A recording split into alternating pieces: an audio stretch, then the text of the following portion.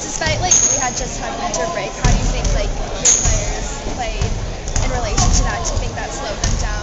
No, I mean we were active all winter break.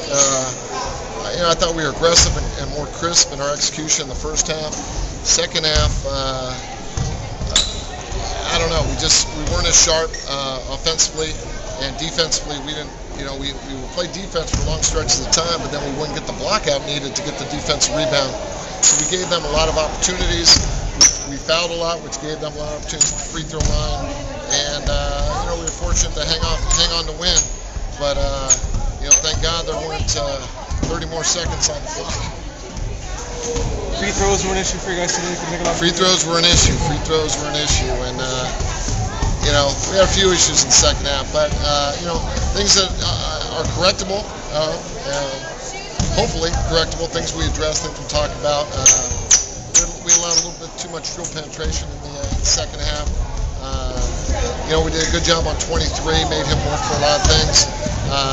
But I think some of our help side defenders were so focused on him, they lost sight of where the ball was, and hence allowed a lot of avenues to the basket. So, a little disappointed in that regard in the second half, but we'll take it. Now it's time to, we just got to keep getting better.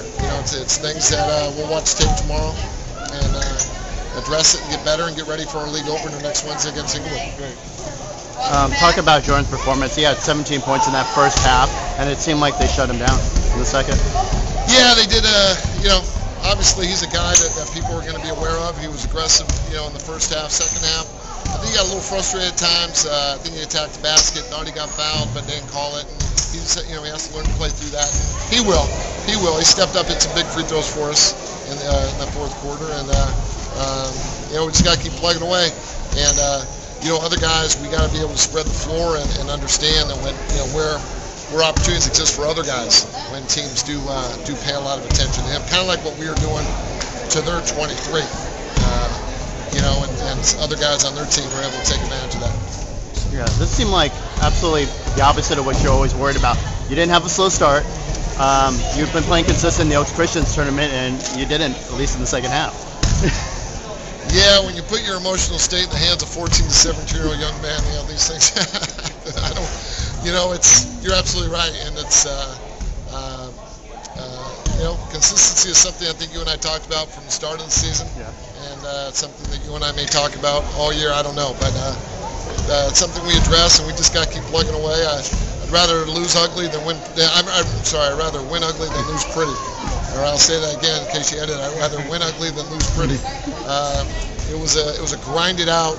The difference between the two halves, I felt in the second half, Redondo made us grind it out on the half court, and where in the first half we got a lot of transition opportunities that we capitalized on. So we got to get better and understand that when opportunities like that are taken away in terms of transition offense, it's okay. We still have the ball. We're still in control. We still have 35 seconds on which to capitalize. So. I got two more questions. Once you guys have it. Thank you, man. How's Trey's ankle? How do you think it affected his performance? I don't think it's 100%. Hurts him a little bit when that's kind of his push-off leg. But he got it out, played through it, and I give him a lot of credit. It's definitely better than it was last week. Not 100%, but not at a point where we're putting him in any type of jeopardy. So he'll continue to treat it, and we'll consider to monitor it and see what happens. My last question: your schedule doesn't get any easier the next week coming up. You got Inglewood at home. You go face rival Culver City, and then you got Sarah in the MLK Classic. Absolutely, I think our schedule is one of the toughest schedules I think around. You look at who we played in before this, with Long Beach Poly, played Etiwanda, played Sacramento, played Harvard Westlake, played. I don't want to.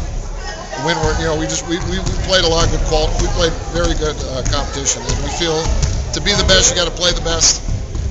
And how you do in league determines how you do in the playoffs, where you go in the playoffs, and hopefully strength of schedule play will prepare us for not only league play but CIF playoff action.